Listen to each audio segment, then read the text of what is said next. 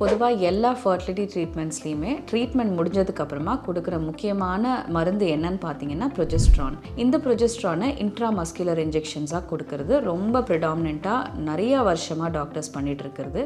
ஏன்னா intramuscular இன்ஜெக்ஷன்ஸில் bio availability ரொம்ப அதிகமாக இருக்கும். I'm doctor Archana S Ayyanathan from doctor Archana IVF Chennai. பொதுவாக ஃபர்டிலிட்டி ட்ரீட்மெண்ட்ஸில் வந்து மெடிசன்ஸ் கொடுத்து தான் ட்ரீட்மெண்ட் பண்ணுறோம். ஸோ மெடிசன்ஸ்னும் போது ஹார்மோனல் மெடிகேஷன்ஸ் தான் அதிகமாக இன்வால்வ்டாக இருக்குது. ஸோ உங்களுக்கு ஓவிலேஷன் நடந்த பிறகோ இல்லை அட்வான்ஸ் ட்ரீட்மெண்ட்டில் எம்ப்ரியோ ட்ரான்ஸ்ஃபர் பண்ணதுக்கு அப்புறமா முக்கியமாக கொடுக்குற ஹார்மோன் என்னன்னு பார்த்தீங்கன்னா ப்ரொஜெஸ்ட்ரான். இப்போ இந்த ப்ரொஜெஸ்ட்ரான் வந்து டேப்லெட் மூலமாகவும் வெஜைனலாவோ இல்லைனா வந்து மற்ற வேறு மெடிகேஷன்ஸாவோ நிறையா ரூட்ஸில் வந்து நம்ம அதை கொடுக்குறோம். பட் ப்ரிடாமினெண்ட்டாக காலங்காலமாக ரொம்ப ஃபேத்ஃபுல்லாக டாக்டர்ஸ் ஃபாலோ பண்ணுற ரூட் என்னன்னு பார்த்தீங்கன்னா இன்ட்ராமஸ்குலர் அட்மினிஸ்ட்ரேஷன், அதாவது இந்த இடுப்பில் போடுற ஊசின்னு சொல்லுவோம் இல்லையா, ஐஎம் இன்ஜெக்ஷன்ஸ் தான் கொடுப்போம். இந்த ப்ரொஜெஸ்ட்ரான் இன்ஜெக்ஷனை ஏன் நம்ம இடுப்பில் போட சொல்கிறோம் அப்படின்னு பார்த்தீங்கன்னா இது எல்லாமே ஆயில் பேஸ்ட் இன்ஜெக்ஷனாக இருக்கும். ப்ரொஜெஸ்ட்ரான் ஹார்மோனை வந்து ஆயிலில் சஸ்பெண்ட் பண்ணியிருப்பாங்க. ஸோ அதனால் இது இன்ட்ராமஸ்குலராக கொடுத்தா தான் அதோடைய பயோ அவைலபிலிட்டி, அதாவது அப்சார்ப்ஷன் வந்து நடக்கும். ஜென்ரலாக ஃபீவர்னு நீங்கள் போகும்போது டாக்டர்கிட்ட போகும்போது உங்களுக்கு பேராசிட்டமால் இன்ஜெக்ஷன்ஸ் கொடுப்பாங்க இல்லையா, இதையுமே இடுப்பில் தான் கொடுப்பாங்க. ஆயில் இன்ஜெக்ஷன் ரொம்ப பெயின்ஃபுல்லாக இருக்கும்னு சொல்லுவாங்க. ஸோ இந்த மாதிரியான இன்ஜெக்ஷன்ஸ் எல்லாமே வந்து கொஞ்சம் பெயின் இருக்கிற இன்ஜெக்ஷன்ஸ் தான். ஏன்னா வந்து நம்ம கொடுக்குற ஏரியா வந்து மசில், அதாவது இன்ட்ராமஸ்குலராக கொடுக்கறதுனால. இப்போ நான் சொல்ல போகிற கொஞ்சம் டிப்ஸை நீங்கள் ஃபாலோ பண்ணிங்கன்னா இந்த இன்ட்ராமஸ்குலர் இன்ஜெக்ஷன்ஸை வந்து less பெயின்ஃபுல்லாகவும் and at the same time கொஞ்சம் டாலரபிளாகவும் நீங்கள் வந்து அதை சேஞ்ச் பண்ணிக்க முடியும். அட் த சேம் டைம் அதனால் வரக்கூடிய காம்ப்ளிகேஷன்ஸையுமே நீங்கள் அவாய்ட் பண்ணலாம். முதல்ல இன்ட்ராமஸ்குலர் இன்ஜெக்ஷனை எங்கே கொடுக்கணும் அப்படின்றத உங்கள் சிஸ்டர், அதாவது உங்களுக்கு ட்ரீட் பண்ணுற டாக்டருடைய கிளினிக்கில் இருக்கிற சிஸ்டர்ஸ் கிட்ட கேட்டு தெரிஞ்சுக்கோங்க. அவங்க வந்து இது அப்பர் அவுட்டர் குவாட்ரண்ட்னு சொல்லுவாங்க. அதாவது நான் ஒரு படம் வரைஞ்சி காட்டுறேன், அந்த மாதிரி நம்ம ஒரு வெர்டிக்கலாகவும் ஹாரிசான்டலும் ஒரு லைன் போட்டோம்னா அப்பர் அவுட்டர் குவாட்ரண்ட்டில் தான் நம்ம இந்த ப்ரிடாமினென்ட்லி எல்லா ஐஎம் இன்ஜெக்ஷன்ஸும் அந்த இடத்துல தான் கொடுக்கணும். உங்களுடைய ப்ரொஜெஸ்ட்ரான் ஆயில் இன்ஜெக்ஷனையும் நீங்கள் அந்த ஏரியாவில் தான் கொடுக்கணும். அதை தவிர்த்து நீங்கள் உள்ளேயோ இல்லை கீழேயோ கொடுத்துட்டிங்கன்னா அங்கே நம்மளுக்கு முக்கியமான நர்வ் ஒன்று வந்து வெளியே வருது. அந்த நர்வ் வந்து லெக் ஃபுல்லத்துக்குமே சப்ளை பண்ணுற நர்வ், அதாவது சயாட்டிக் நர்வ் அப்படின்னு சொல்லுவோம். இந்த நர்வ் இருக்கிறதுனால அது பாதிக்கப்படுறதுக்காக வாய்ப்பு இருக்கிறதுனால இது அந்த அப்பர் அவுட்டர் குவாட்ரண்ட்டில் மட்டும்தான் நீங்கள் அந்த இன்ஜெக்ஷனை கொடுக்கணும். அண்ட் இன்ஜெக்ஷன் கொடுக்கும்போது நீங்கள் முக்கியமாக ஞாபகம் வச்சுக்க வேண்டிய விஷயம் என்னென்னா இது டெய்லி கொடுக்குற இன்ஜெக்ஷனாக இருக்கும் ப்ரிடாமினென்ட்லி. சில பேர் வந்து ஓரல் டேப்லெட்ஸ் எடுப்பாங்க, வெஜைனலாவும் வந்து இந்த ப்ரொஜெஸ்ட்ரான் எடுப்பாங்க. ஆனால் ப்ளீடிங் வந்துச்சுன்னா அவங்க டாக்டர் தொடர்ந்து 10 டேஸ்க்கு எடுக்க சொல்லிடுவாங்க. ஸோ 10 டேஸ் ஒரே ஏரியாவில் நீங்கள் அதே ஏரியாவில் நீங்கள் பியர்ஸ் பண்ணிவிட்டு இன்ட்ராமஸ்குலராக இன்ஜெக்ஷன் கொடுத்தீங்கன்னா again you will not be able to tolerate it and அந்த டோஸுமே ஒழுங்காக போகாது. கொஞ்சம் இடத்த மாற்றுங்க. அப்பர் அவுட்டர் குவாட்ரண்ட்லேயே அங்கங்கே ஒரு 1 சென்டிமீட்டர் அப் டவுன் அந்த மாதிரி பண்ணி கொடுத்தீங்கன்னா உங்களுக்கு வந்து ஒரே ஏரியாவில் அக்யூமுலேஷன் இல்லாமல் இருக்கும். And so first point is where you have to give. The second point is நீங்கள் எந்த பக்கம் இடுப்பில் கொடுக்க போகிறீங்களோ, இடுப்புன்னும் போது actually what we are talking about is your buttocks. அங்கே தான் உங்களுடைய க்ளூட்டியஸ் மசில் இருக்குது. இந்த க்ளூட்டியஸ் மசில் இருக்கிற இடம் தான் ரொம்ப திக்கான மசில் அப்படின்றதுனால அந்த ஐஎம் இன்ஜெக்ஷன் கொடுக்கும்போது அந்த ட்ரக் வந்து நல்லா போய் பரவுன்றதுனால தான் அந்த இடத்துல கொடுக்க சொல்கிறோம். So the second point is muscle, அதாவது நீங்கள் இது இன்ட்ராமஸ்குலராக கொடுக்கறதுனால அந்த மசிலை வந்து ரொம்ப டென்ஸாக வச்சுக்கிட்டிங்கன்னா கொடுக்குற ட்ரக் வந்து ஒழுங்காக கரையாமல் அங்கங்கே கட்டியாக இருந்துறதுக்காக வாய்ப்பு இருக்குது. ஸோ ஃபார் எக்ஸாம்பிள் நீங்கள் வந்து ரைட் சைட் பட்டக்ஸில் கொடுக்க போகிறீங்க அப்படின்னா அந்த ரைட் சைடு வந்து உங்களுடைய வெயிட்டை வந்து பேர் பண்ணாதீங்க, லெஃப்ட் சைடில் பேர் பண்ணுங்க. ரைட் சைடு கொஞ்சம் லூஸாக விடுங்க கால் மொத்தத்தையும்.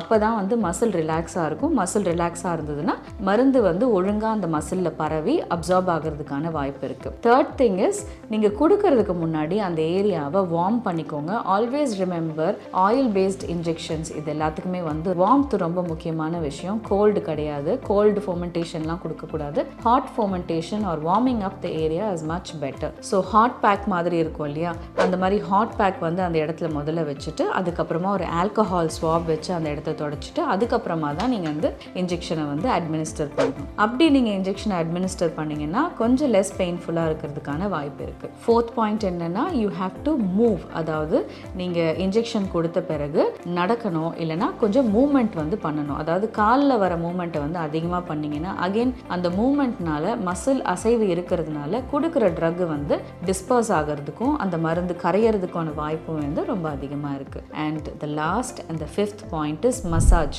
நல்லா தேய்ச்சி விடணும்னு சொல்லுவாங்க இல்லையா, சிஸ்டரும் உங்களுக்கு நல்லா தேய்ச்சி விடுவாங்க, அட் த சேம் டைம் உங்களையுமே வந்து நல்லா தேய்ச்சி விடுங்கன்னு சொல்லுவாங்க. தேய்க்கும் போது என்ன ஆகும்னா அகெயின் அந்த மருந்து வந்து டிசிபேட் ஆகிறதுக்கான வாய்ப்பு ரொம்ப ரொம்ப அதிகமாக அதிகமாக இருக்குது. அட் சேம் டைம் கொஞ்சம் டெம்பரேச்சர், அதாவது அந்த வார்ம்த்தும் இன்க்ரீஸ் ஆகுறதுனால மருந்து நல்லா அப்சார்ப் ஆகும், ஒரே இடத்துல கட்டி போய் இருக்காது. ஸோ இதில் வர காம்ப்ளிகேஷன்ஸ் மெயினாக என்னன்னு பார்த்தீங்கன்னா, ப்ரிடாமினன்ட்லி இந்த இன்ட்ராமஸ்குலர் இன்ஜெக்ஷன்ஸ் கொடுக்கும்போது நீங்கள் நான் சொன்ன இந்த முதல் 5 பாயிண்ட்டையும் நீங்கள் ஃபாலோ பண்ணல அப்படின்னா என்ன நடக்கலாம் அப்படின்னா, அந்த மருந்து எங்கே நம்ம கொடுக்குறோமோ அதே இடத்துலையே தங்கிடும், ஒழுங்காக அப்சார்ப் ஆகாது, அந்த இடத்துலையே வந்து கட்டுனா மாதிரி ஆகிடும், அதாவது ரொம்ப ஹார்ட் ஆகிடும். நெக்ஸ்ட் நீங்கள் நாளைக்கு, அதாவது டுமாரோ அகெயின் நீங்கள் அதே இடத்துல அதே சைடில் கொடுக்கும்போது again one more extra dose அது மேலே போய் உட்காந்துரும். இந்த மாதிரி அக்யூமுலேட் ஆகிட்டே போகிறதுனால அந்த இடத்துல ஒரு வீக்கம் வர்றதுக்கான வாய்ப்பு இருக்குது. நாட் ஓன்லி ஸ்வெல்லிங், ரொம்ப ப்ரிடாமினெண்ட்டாக நிறைய நாள் மருந்து அக்யூமுலேட் ஆகிட்டே போகிறதுனால அங்கே வந்து இன்ஃப்ளமேஷன் வர்றதுக்கான வாய்ப்பு இருக்குது.